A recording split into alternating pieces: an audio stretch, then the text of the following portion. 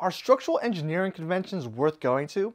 Are they just boring technical sessions, or is there actually some fun to be had? Do you learn anything useful? Is it good for your career? So last week I went to the SEAOC 2022 Structural Engineering Convention in bloody hot Indian Wells in California. The 110-degree weather prepared my mind, body, and soul for the weather that we're having right now. But was it worth going to? Yes, it was, and for 3 reasons. And the first one is that there is something for everybody.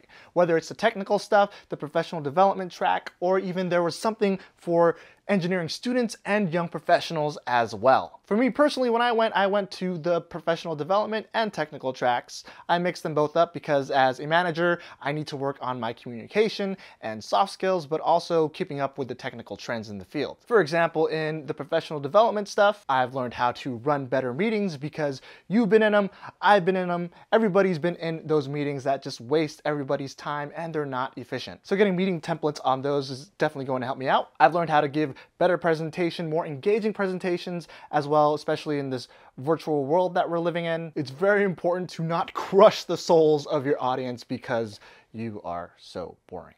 Also attended some leadership and networking seminars because I am still lacking on those. And for the technical sessions, they were very valuable as well. We got to see some of the upcoming research and some of the upcoming building code changes that are going to be implemented in the future. For example, remember that scary looking non-structural components equation? Well, it's still scary looking, but in a different way. And for the ASCE 722, the snow stuff, that's all changing. And for concrete shear walls, they're probably going to get bigger and more expensive, with a good amount of new detailing requirements. And even though these were technical sessions, I still personally enjoyed them. It made me appreciate all the things that I've learned during my undergrad and even during grad school, and even for all of the individuals, the researchers, and the people that volunteer their time for these code committees. It makes you appreciate all the work that goes into those building codes to keep the public safe. And for the structural engineering students and young engineers, there was the SE Pathways cohort where they got to network with each other, but they also got to get some mentoring sessions and have some discussions with real industry professionals. They got to talk about what some of the challenges that they'll be facing and how to overcome them in their career paths, and some of the key issues that the structural engineering profession is facing, particularly in the future. I think that was a great idea to include this because a lot of the times young professionals, even when I was a student and went to one of these technical engineering conventions, it was really intimidating because a lot of the technical topics I had no idea as a student what they were talking about. And everyone was a lot older. I was the only young person there, but if you bring in a group of young individuals, they already have a lot of things in common and they're facing a lot of the same challenges that someone that young or still a student is facing in the industry. So they can network a lot easier. And the second reason, it was pretty fun. When the seminars weren't going on, they had a lot of events, social events, networking events, lunches, dinners, and award ceremonies. I even went with some of my coworkers from different offices, so that was a good bonding experience. And it was fun networking too, once I got used to talking to people again, and reconnecting with some of my old colleagues that I haven't seen in a while. And look at this, I thought the dance floor was going to be empty, but the engineers came in full force and showed their dance moves. So how did this happen?